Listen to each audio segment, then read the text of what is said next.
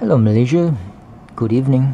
Today is the 27th of no sorry 25th of July 2013 and it's a Thursday. So today I'm gonna be mellow and I will talk like Green Day 0050, which is quite soothing to the ears.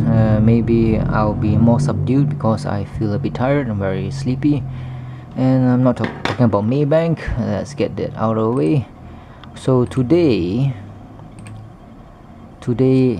I've started watching the first episode of Gundam Seed.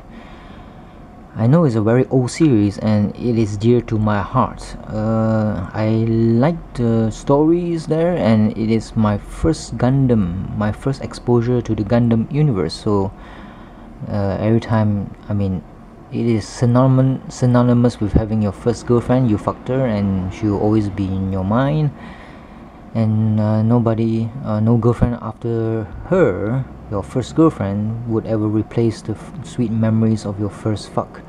So it's the same with Gundam Seed. So I got the copy of the high quality Gundam Seed courtesy of Baka BT. So I had it stored in my computer for a couple of months or so, but now today I took the chance and watched the first episode. So previously I watched the Gundam Seed using VCD discs. So every VCD can contain about 700 megabytes, so each VCD has 3 episodes. So it was like a very exercise in swapping the disc all the time, because I will marathon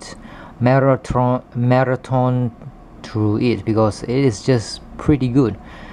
So I want to say that I think I got exposed to it from my friend, let's call him Cicak. Cicak is in Malay for lizard, and from there I got a few copies. Another friend, let's call him Sue, Soo, Sue. He burned it for me. A lot of VCDs back in 2002, I think 2001 or 2003. I'm not sure. It's been a long time ago, so I'm not sure about the year, whether it's the same or not. So this Gundam Seed has very good soundtrack, and also the openings and the endings, they are from Japanese pop music. And back then in Japan, Japanese culture was all the rage back in 2000-ish, and the music was fine. Nowadays it's not as popular, but I think the music is still fine, but it's not as popular over the world as it was in the 2000-ish. Nowadays they have been dethroned by Korea with the likes of Tiara, nice cute girl band, and also of course you would know that stupid Gangnam Style. Yes, by Psy. Korea culture is up and running. I don't know what's after Korea. Maybe it's Taiwan or China. Most likely China, maybe. I'm not sure about that, but never mind. So the music is very good, and I had goosebumps watching the first episode when Kira Yamato, the star of Gundam Seed, met his childhood friend Afran Zala. So, well, that's the power of Gundam Seed to me. So the music is fine, the animation is fine, the Gundam design is fine as well. And as you can see here, this is a Strike Gundam perfect grade box. I can buy this for 150 ringgit versus the Bandai version, which is definitely more than 500 ringgit. 150 ringgit is by GHD, which is a very scary Chinese company that makes quite lousy copies of Bandai Gundam, so I did not buy it because there are some reviews out there that says if you want the GHD perfect grade Strike Gundam to look like the original Bandai version, there will be some work, and I'm afraid of the work that comes with it, because sanding, cutting here, cutting there, everything else is, I mean, if you are a sadistic bastard, then go ahead and buy that 150 ringgit from Bumi Utara Toys in section 14 Petaling Jaya. So but GHD is so suspect, so scary, that I think a lot of people just try to avoid them, or avoid buying from GHD. I'm not sure about the perfect grade or the master grades, but definitely perfect grade should be, I think it's alright for the GHD brand, because I myself have a GHD branded Gundam, which is the Strike Rogue, which is piloted by Kagaliula after. Yep, yes, that's it. And I'm doing this Strike Gundam 160 no grade, no company Gundam. I'm just doing the torso, and yeah, if the GHD perfect grade Strike Gundam is like this, I would not like to buy it at 150 ringgit, but definitely I will buy it at 90 ringgit. It's a lot of work just trying to sand it and whatnot. Oh yeah, that reminds me, I have to like drink a bit. Talking a lot makes my mouth dry.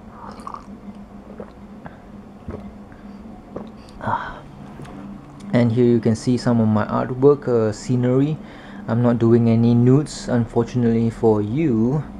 So damn, my room is so cluttered, it's almost like an otaku's room.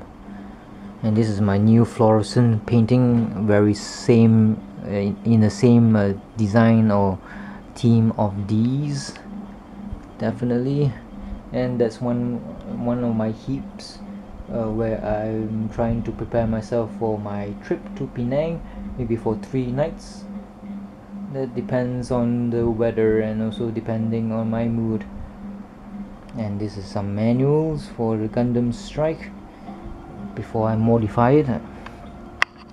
So let's get on cracking with this Gundam Seed review, reminiscence of the past.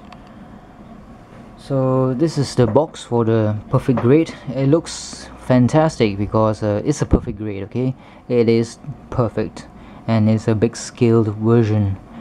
And you can see all these are quite modern style, where the ankle, or is it called? Sorry, the knee can move independently of the leg and the thigh, which is thank God is already present in the master grade version with the 2.0 skeleton or inner frame.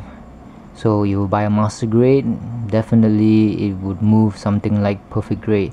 The only difference is less detail in the master grade and less of a size, because the master grades are 1 hour 100 and the perfect grade is 1 hour 60. So yep, what's the next image? Okay, might as well save this even it's small. And this is seeing how this perfect grade Strike Gundam looks like with some of its armor out, and it looks really good, and it can do a squat because it has the heel able to move as well, and also here the knee section is able to do a 180, whereas the one that I have here is not able to do so because it has no inner frame. So poor design, that one was back in 2000-ish, early 2000, so it's not the perfect grade, so too bad.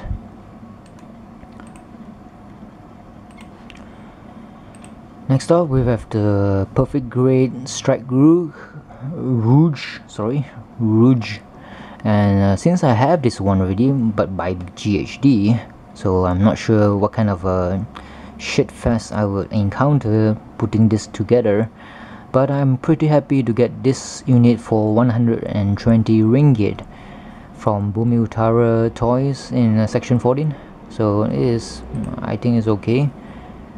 Let's save this one as well. I always save all of my pictures.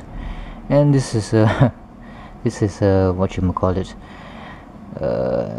moe anime of a Kagaliula Afbar. What the fuck?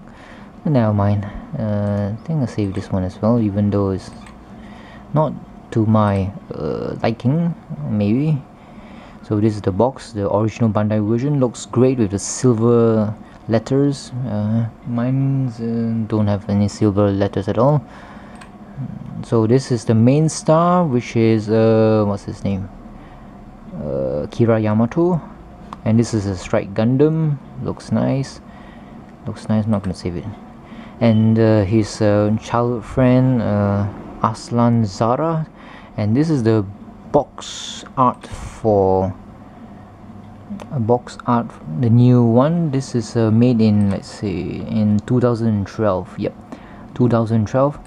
Before 2012, all we had for the models or the master grades, or sorry, for the 1/100 scale was the no grade versions. I don't know about the no grade versions. I think it came out in the year 2000-ish or early 2000s. Don't know whether it has a inner frame or not, but definitely I think this new version, this 2012 version, a redesigned version, would have an inner frame. So posability with this should be excellent, I hope. So Aegis design is pretty nice as well, very unique.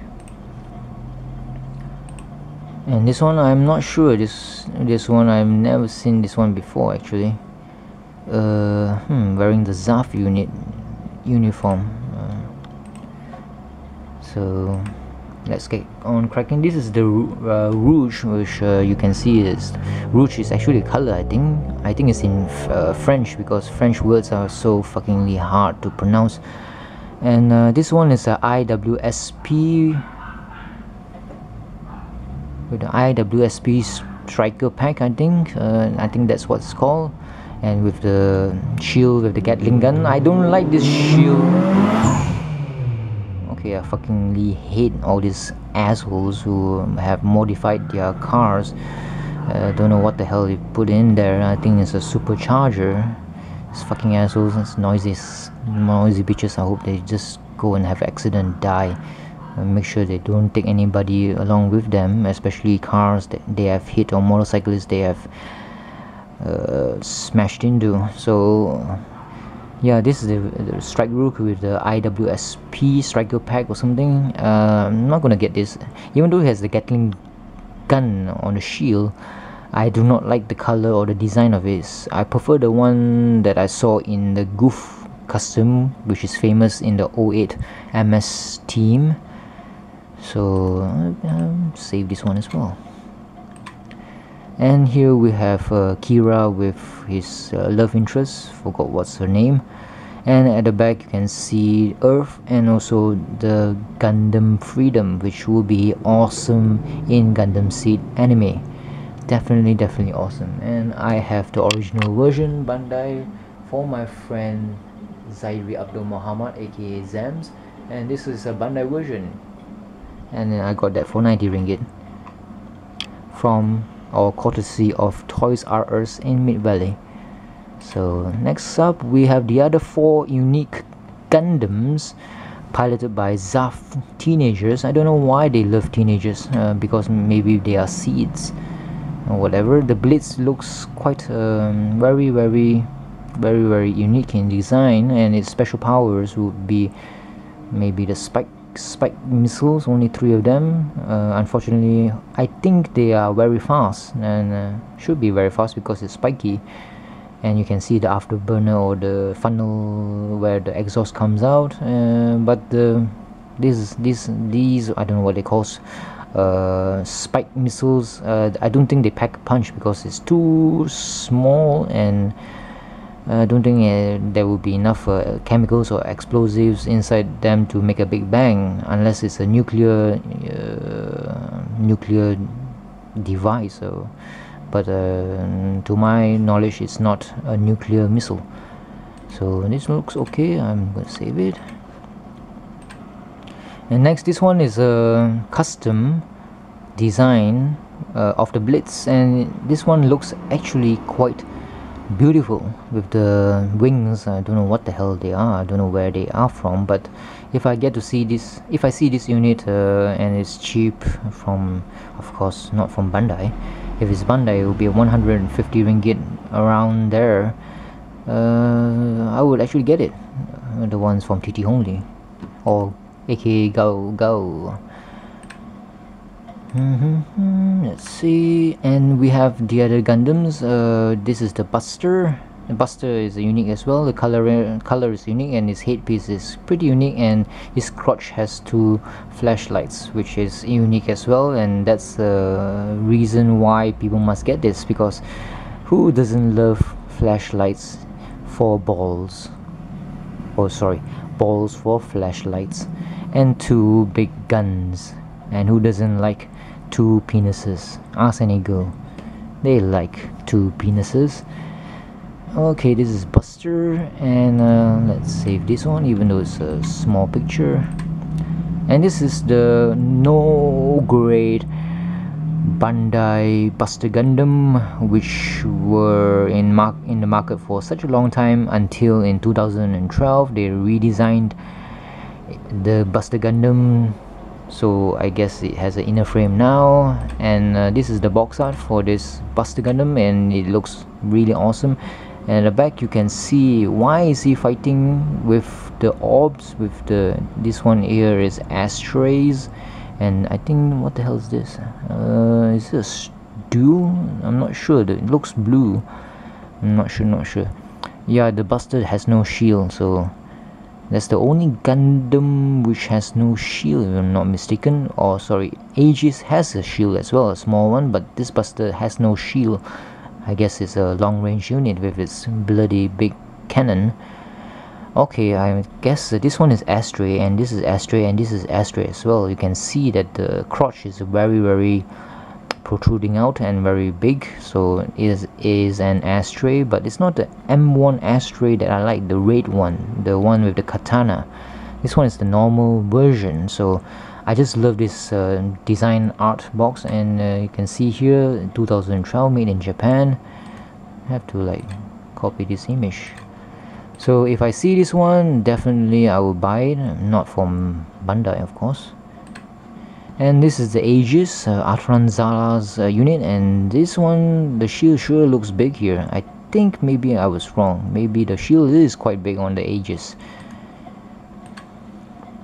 And it has a very unique design, and all the units by Atranzala, all of them are either violet red or purplish reddish, because after this Aegis, after it was destroyed by who? Strike Gundam, I think.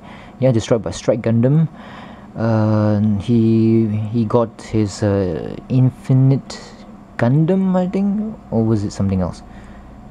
Or was it the Savior Gundam first, or was it Infinite Justice? Okay, I think he got the fighter version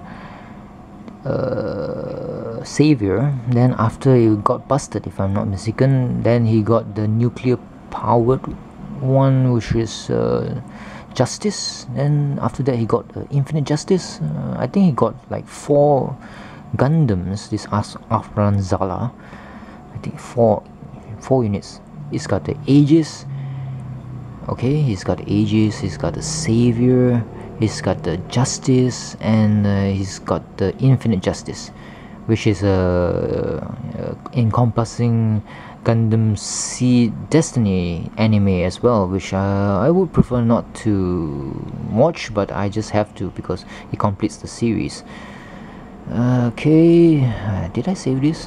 I think so. Yep, I saved it already. Next one is another art of Aegis, and this is the Blitz. This is a new art, 2012 Bandai version, of course. Looks really fine here, although there's a lot of I don't know what they call these effects, light flashes or something. I forgot the name already. It's a brain freeze that I'm having. It's something like that movie director loves to use. What's his name? The one who directed Cloverfield, I think, or produced it, who made that Lost series, TV series, and also the other one, I forgot already, the one with Bishop, a crazy scientist who was in asylum. I forgot the name already. Or regarding that TV series with Bishop, that one, I only watched the first 3 seasons, and it got into a very X-File type of format. Of course, that makes me like it. But after the 3rd season, where the bishop's son, I think he died, or was it he was like connected to a machine and got somewhere, and after that the next season a lot of rumors says that he's not around and stuff like that. I just stopped watching it because it was not to my liking anymore. It got very boring and X-Files like, and X-Files, I mean, if it's copying X-Files, fuck it, man. And this dimension business is just too confusing, and it's getting a bit too, I'm not sure. I just don't want to watch the whole damn thing, or the 4th season. God knows, I don't care actually. And it's the whole cast of Gundam Seed. You have the nice Miria with her big breast, and if you see the prologues or opening theme songs, you always see her in the background as a silhouette of her big gigantic breasts. And this one is a picture of all the main casts of Gundam Seed and their respective mechas destroyed beyond repair. We have Azran Salar, and I don't know, at the back here I think it's the Justice with the very unique strike fighter at the back. And this is the unicorn horn, which is always prevalent in most of Aslan Zala's Gundams. And this is the asshole Shin something, an orb guy who hates everything, almost like an angry Shin what's from the Evangelion, forgot already. What's the word in Japanese for bravery or courage? That's the guy's name, the Evangelion 01 unit. I forgot what's his name. Not Asuka. Brain freeze. God damn it, I can't remember. Fuck it. So this is a fucking asshole. I don't know whether it's a bad guy or a good guy, but Gundam Seed Destiny really left a sour taste in my mouth. I don't know whether it's because of the VCD quality or the the subtitles, which were like really bad because it's translated directly from Chinese. Oh my god, the subtitles were terrible. Well, thank God, because of Baka BT, I got a nice high quality remade or remastered version of Gundam Destiny. Hopefully my viewing of that would change my taste of Gundam Destiny, even though I doubt it. So, and we have our lovely hero here, Kira Yamato, with his I think it's a strike, I don't know whether it's a freedom or the strike freedom. So, well, and here we have that asshole Shin Asuka, is it? I'm not sure. Shin something. This is the Destiny Gundam, which I have, the 1/100 full burst mode Gundam. Yeah, I have this one. I don't know when I'm going to like start doing it, most likely in a couple of months or a couple of years. So looks, I mean, I really don't like the design, but once I put it together, maybe I'll grow to love it, because when you look at the inner frame and whatever, and you put more effort into it by coloring everything else, the inner frame especially, which is peeking out, you tend to love what you have created. So sorry, this is not Gundam related, but I've been like I want to talk about this. She is Rio, or formerly known as or commonly known when she just came out in the audio video industry. Her name is Tina Yuzuki, and she looks very pretty and cute when she was starting, when she was very young, but now she doesn't look, I mean, as cute as before. She looks more mature, but I prefer the one when she was still a teenager. It's very hard to find torrents of her work. There are not many in Kick-Ass, .tm or what was that? I don't know which country Kick-Ass is in now. So it's very hard to find her work or works, and she has done a lot. I mean, you can see on her face that, I mean, doing that work, it really ages somebody. I mean, happiness do tend to make one's life shorter. So if you ever like Rio or Tina Yuzuki's work, do try to download it. There are some sites which use Rio Share, Rapid Gator, Upload, whatever, and all those services where you have to like download every part yourself. Oh god, I almost forgot. Shit, I'm supposed to download more. Let's see. Rapid Gator, Share, Netload, and Upload. Do I have this one? 8340.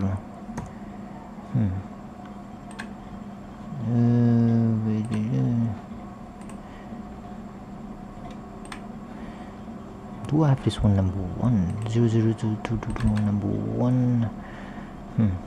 Nope, I don't have that one. Netload, 1 and maybe 2 as well. No, give me 4. Give me 2 here. Oh shit, Netload already have. One I don't have.